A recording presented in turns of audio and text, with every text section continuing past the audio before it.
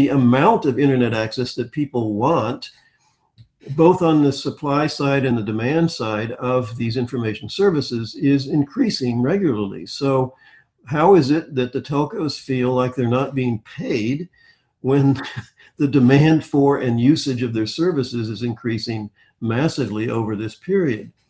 Either they're not pricing their services right, or they're, not a very efficient provider. I just don't know how you can not make money when everybody in the country needs your connectivity to get access to these high value services.